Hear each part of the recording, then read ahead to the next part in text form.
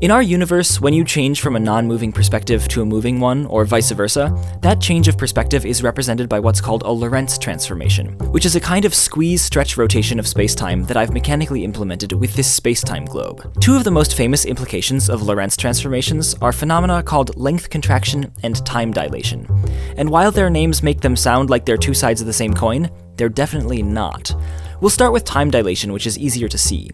Suppose I have a clock with me that ticks every 2 seconds, but if you're moving at a third the speed of light to my left, then from your perspective, the time coordinates at which my clock now ticks are slightly farther apart.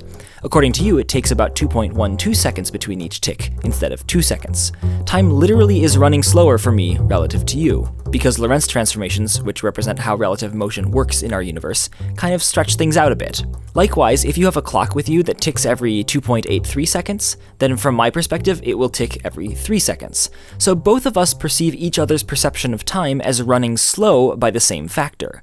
That is, relative motion causes our perception of the duration of time between events to become longer, or dilated. Time dilation. If you're wondering how it can make sense that we both perceive each other's time as running slow, well, I have another whole video on that, but in short, it's because our respective world lines, which correspond to our own time axes, are rotated relative to each other, and so we each only attribute a projection of the other person's world line's length as representing movement through time, and the rest as movement through space. The factor by which intervals are dilated depends on how fast we're moving relative to each other, and the expression looks like this. But it's really just saying, how much higher up in time is this point after a Lorentz transformation? And if you plot the expression, you'll see that for slow speeds, relative time intervals are roughly equivalent, but the closer you are to light speed, the more our relative perception of times becomes distorted. Length contraction, on the other hand, is a tad more complicated. First, we need something with length.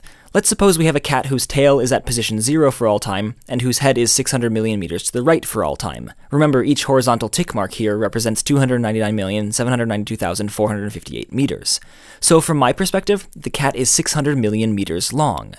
However, from your perspective moving at a third the speed of light to the left, the ends of the cat get stretched out from each other by the Lorentz transformation, which at first might seem like dilation of distance, not contraction. And this is indeed true. From your perspective, the distance between the cat's tail at my time t equals 6 and the cat's head at my time t equals 6 is indeed longer. It's now 636 million meters, dilated by the exact same factor as in time dilation.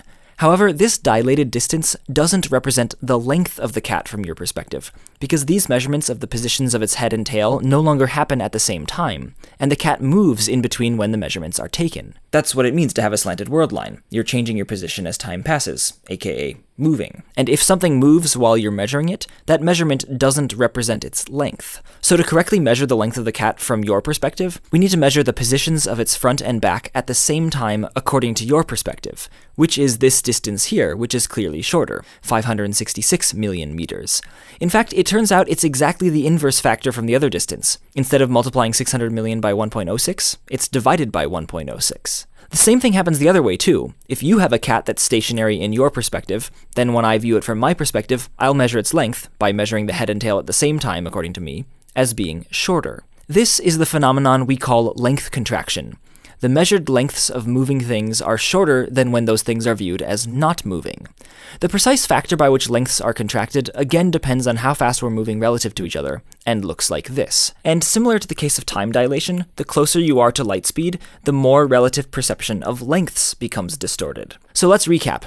Time dilation of moving objects is simply the direct effect of Lorentz transformations stretching consecutive time coordinates apart in time, while length contraction of moving objects is a combination of the stretching effect of Lorentz transformations on spatial distances, which is kind of like a distance dilation, plus then changing the times at which we're comparing things because they were no longer simultaneous. This is what I meant when I said earlier that time dilation and length contraction aren't two sides of the same coin. Time dilation compares the times of the same events in the new perspective, and it pairs with distance dilation, which compares the positions of the same events in the new perspective. Length contraction, in contrast, compares positions at the same time according to the new perspective. So you might be wondering, is there a time version of length contraction then? Is time contraction a thing?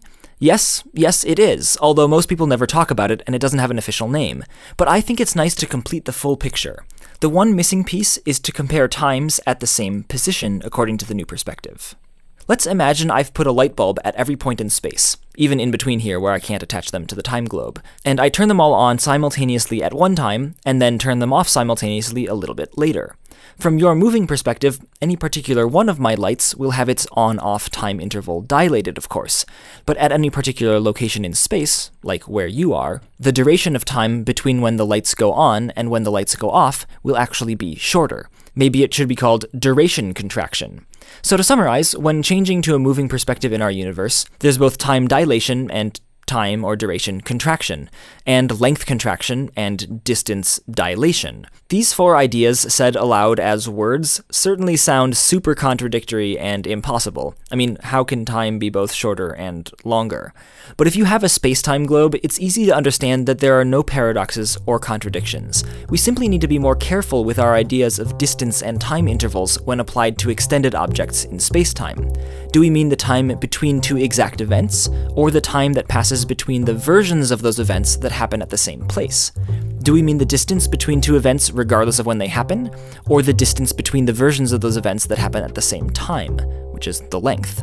This is subtle stuff, and words and equations by themselves make these concepts really, really hard to keep straight. But a space-time diagram, now, that doesn't lie.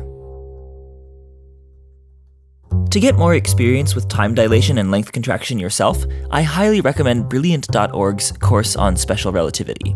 There you can do problems that build off what you learned in this video and explore real-world scenarios where it's important to take time dilation and length contraction into account, like the famous Michelson-Morley experiment. The special relativity questions on Brilliant.org are specifically designed to help you go deeper on the topics I'm including in this series, and you can get 20% off a Brilliant subscription by going to brilliant.org/minutephysics. Again, that's brilliant.org/minutephysics, which gets you 20% off premium access to all of Brilliant's courses and puzzles, and lets Brilliant know you came from here.